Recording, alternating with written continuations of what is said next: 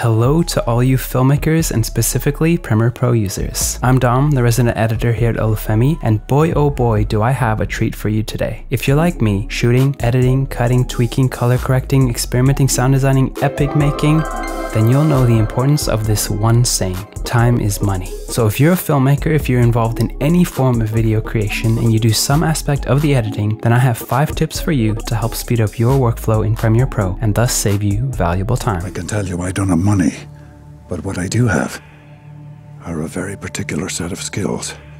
Skills I've acquired over a very long career. My career may not be as long as Liam's, but I have learned a few things along the way. First up is a little trick I discovered by accident. So one day I was editing away, minding my own business. I was at the start of my timeline and I had a clip selected. I had a browser window open on my second monitor, and thinking that my Chrome application was selected, I typed a number into my numpad. That's the numbers thing on the side of your keyboard, in case you didn't know. No number showed up in my Chrome browser, but when I look back at my timeline in Premiere Pro, my clip had jumped. And that's when I discovered this neat little trick. The way it works is this.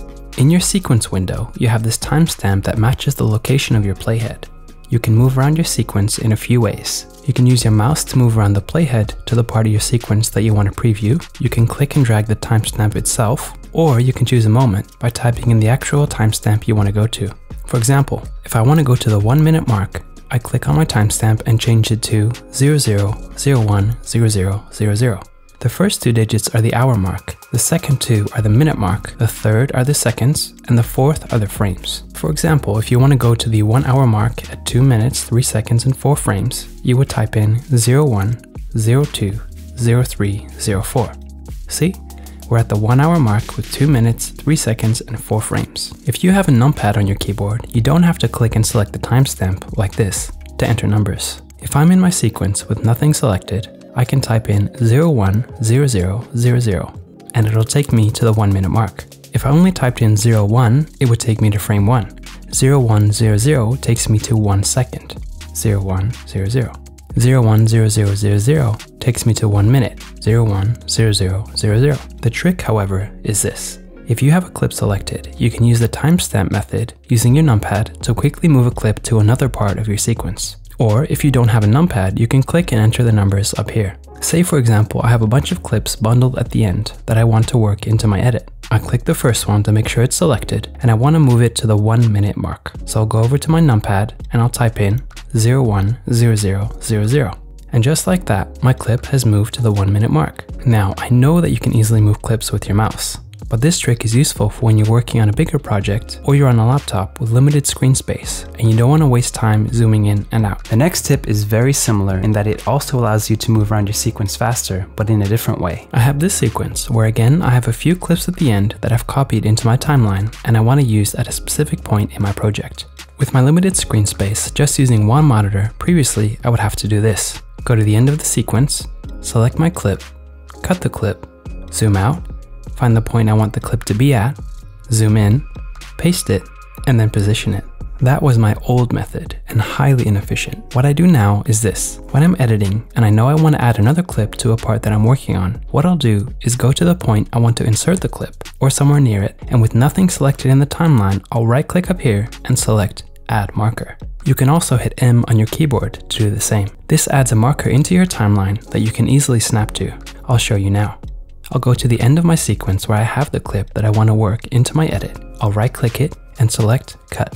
Next, I'll use the following keyboard shortcut to go back to the marker I just placed. The shortcut is Ctrl-Shift-M. On Mac, this is Command-Shift-M. This jumps us back in the timeline to the marker we placed, and with video layer 5 selected, so I don't overwrite any of the footage on the lower layers, I'm going to paste the clip into the timeline and then move it to where I want it to be. If I easily wanted to go back to the spot where I have my extra clips sitting, I can also place a marker near them. And when I'm wanting to skip forward to that marker, I can use the keyboard shortcut Shift-M, this shortcut is the same on Mac, to jump to them easily. I'll select another clip, cut it, and use Ctrl-Shift-M to jump back in time and place this clip too. Again, if you're working with limited screen space or want to save time zooming in and out, this might be helpful. The third tip is not one of shortcuts or jumping around sequences, but it can save you a bunch of time as well. When I first started out, I would edit my footage, put it together in a sequence, and then when reviewing my edit, I would think, hey, it would look really cool if I added that one drone shot into this part. So I'd go over to my shortlists, and not remembering where the one shot was that I wanted wastes time trying to find it.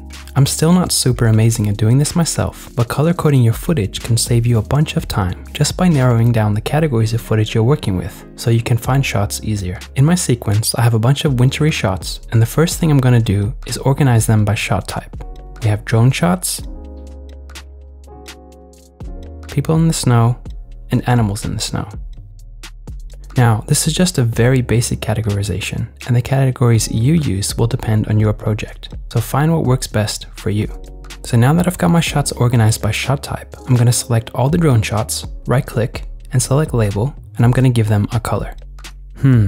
Let's choose mango.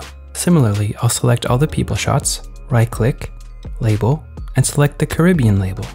And for the animals in the snow, right-click, label, and I'll select rose. Now I know that if I'm looking for a particular shot, I can easily browse through the mango ones to find my drone shots, the Caribbean ones if I'm looking for people, and the rose ones if I'm looking for animals. Tip number 4 is also a categorization tip, but this one is related to your bins. When working in Premiere Pro, you'll know that all the assets you import into your project live in the project window. When you've only got a few assets to work with, it's not too hard to find something you're looking for, but when you're working with multiple files, it's quite easy to get lost. So why not make your own life easier? If you right-click in the window, you can select New Bin. This is essentially just a folder into which you can drag and drop any of your assets. And you can literally name this whatever you want. Raw footage, source files, you can even name it Super Awesome Footage I Shot because I'm so awesome. The sky is the limit. Just like the color coding tip, the bin names and categories you choose will depend on your own preference. For the edits I do for the channel, this is what my typical folder structure looks like. The last and final tip, tip number 5, doesn't necessarily live inside Premiere Pro, but it will save you bunches of time. One thing that I highly suggest is building a little library of your favorite assets that you use a lot. LUTs, film grain, fonts, graphics, lower thirds, music, stock footage. Having a bunch of these assets compiled in one place makes it so much easier to find that one video template, that one sound effect, or maybe that one lower third that you're looking for when you've just opened a new project. Make your own life easier and save yourself from digging through folders and hard drives trying to find an asset that you need. Trust me, I've wasted hours of time in my editing life before I finally got around to doing this for myself. And hey, here's a bonus tip on top of that tip. If you can't be bothered making all those folders and doing all that organization, or you don't want to waste valuable hard drive space, or maybe you just don't want to waste all that time compiling everything together, there's an even easier way to have a library of literally thousands of assets all in one place. Sign up for Envato Elements. It's only $9 for the first month through the link in the description, and you'll get access to thousands of assets with unlimited downloads and without the need to store all of them on your computer. Just grab the ones you want. And that's it, guys. I hope you got something out of it. If you did, please like and subscribe, and do let me know if you'd like to see more tutorials like this in the future.